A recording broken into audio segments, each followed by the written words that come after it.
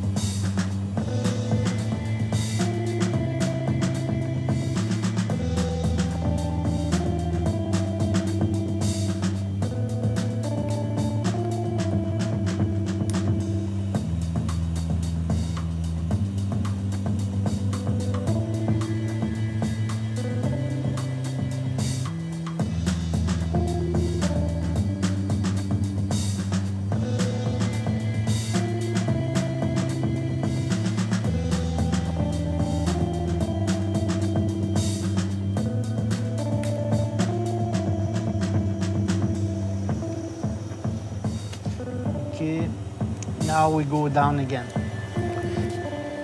It doesn't show as much in curves, but in sharp angles, when you bend, the glass goes like that and gets thinner on the other side. So we blow to keep a diameter steady, so the strength of the glass is not affected by the shrinking of the bending. So that's where we need to. So I leave the hose there because I'm gonna need to blow in it too. Just to give you an update where we're up to now, let's say you could see how it will look like from front when we're done. But we're not finished. Now we have other curves, so we have to go on.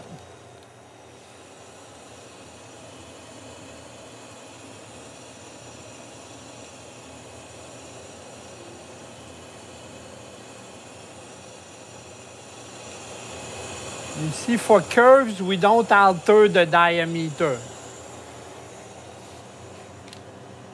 You know? So I will need to blow for this band.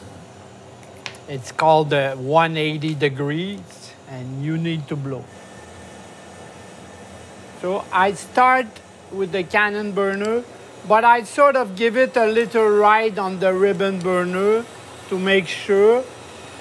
And then when I'm ready, I bend my 180 and see why I will blow.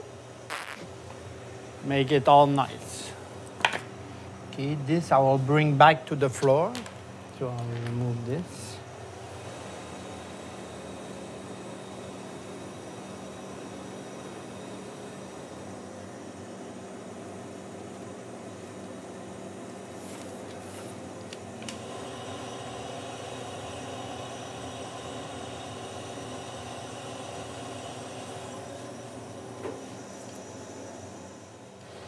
Just a slight little curve to give more natural stuff.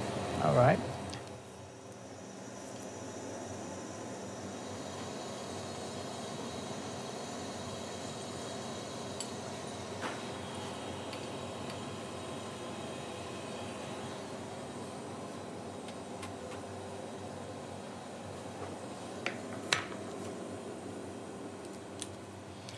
Okay. And here, obviously, I won't have enough glass, so I'm gonna need to use another tube. I will hide the splicing, the joint, behind, so you don't see a joint in front in the drawing. I want to clear this part, so what I'll do, I'll measure it. Okay. This is what I need left there. So this one, I'll do this one.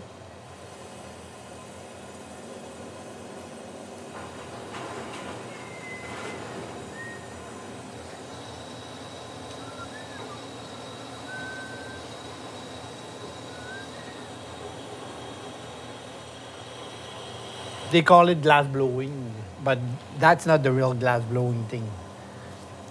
That's when you have a liquid glass and you blow in it. We are just bending already blown tubes. Well, the tubes are not blown. The tubes are made out of a funnel. The glass melts and it goes around a ceramic rod. So when the glass melts in the funnel, it goes all around it and creates a tube, and then it's cooled off and it's cut. But that's industrial manufacturing.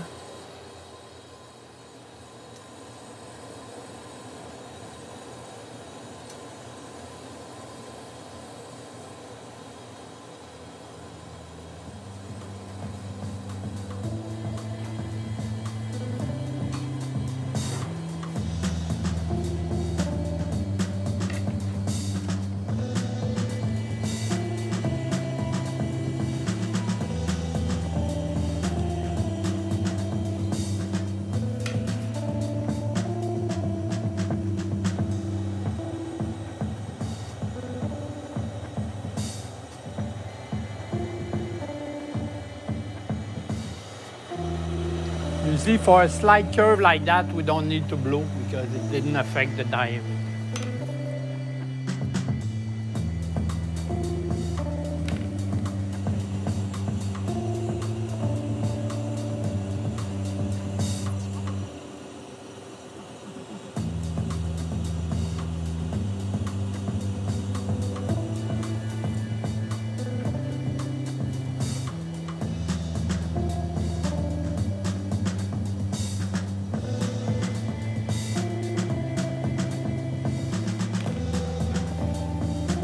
Okay.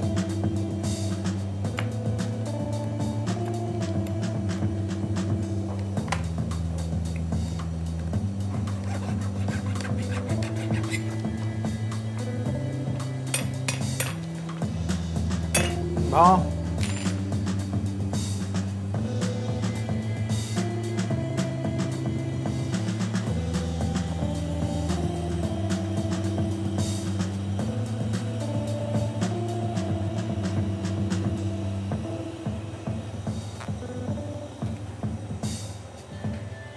All right.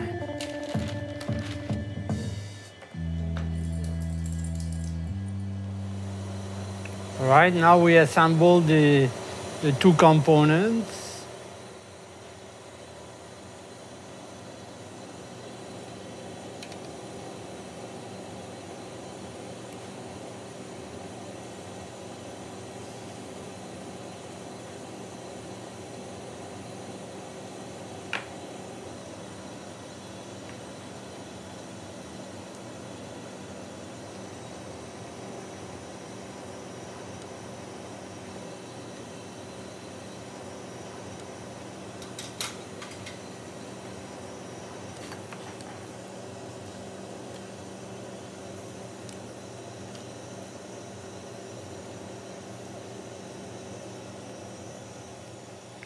Okay, now I'm gonna flip it up to see a bit like what it looks like. Yeah. To make it a light unit, we need to add these two electrodes, one at each end, so that now it can become a light bulb.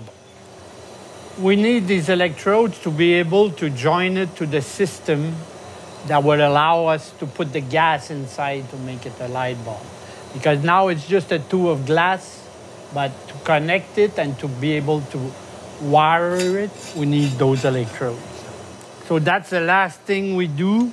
When the piece is done, we put the electrodes so that we can bring it to the illuminating phase.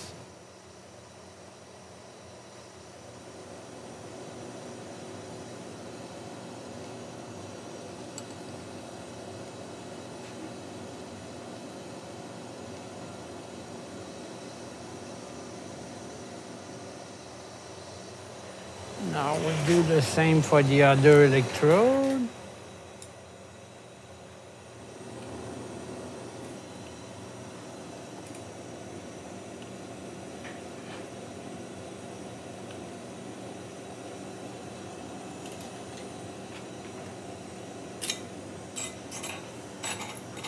So as you notice, there are two types of electrode.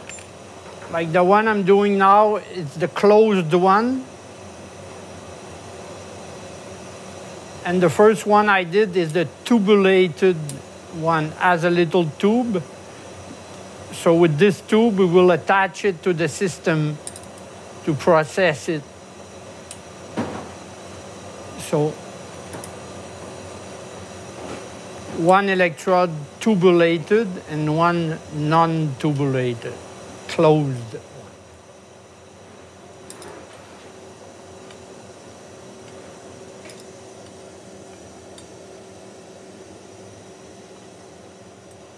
This, I will prepare the tubulation to give it an easier angle to access the system.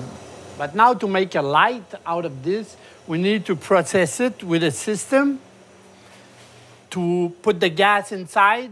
Neon is red, argon is blue. We need to suck the air out, clean up the tube, and replace the vacuum with the gas.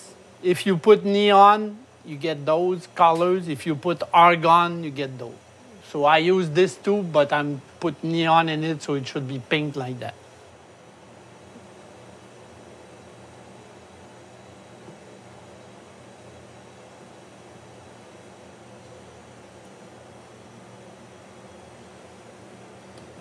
Okay. Okay, so we're going to need to connect the neon to electric source. We'll not only vacuum it, but we will heat it up too at the same time, warm it up, so that all the impurities, they burn up to 500 degrees Fahrenheit. That's 220 Celsius. So I burn the impurities. There is no gas in there, there's nothing, it's just the condensation, the vapors, the dusts, what we call the bombarding process. With the bombarding, the tube gets bigger. So now we cool it so it contracts, being vacuumed in the same time. So what we use is the contraction of the glass plus the constant suction of the vacuum. So you obtain like an almost perfect vacuum space in there. Like you see here, I have two bottles of gas. One is neon and one is argon. I will put neon inside because I want pink.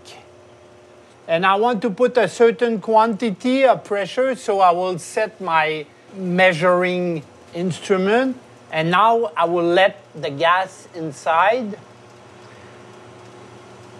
The gas pressure is determined by the diameter, so I will put 11 in there. So I'm letting gas in. Okay, so I will remove this from the system. I sealed off the tubulations. Now the gas is kept inside and it's sealed. Should be good for 50 years.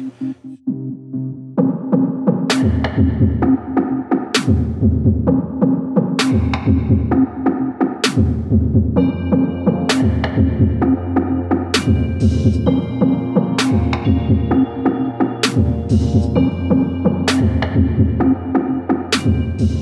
can paint the electrodes to give the space between the E and the R and the O and between the letters.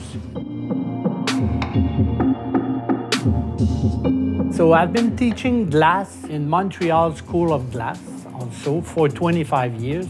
It's called Espace Vert. It's an old fire station in old Montreal that they renovated to teach glass.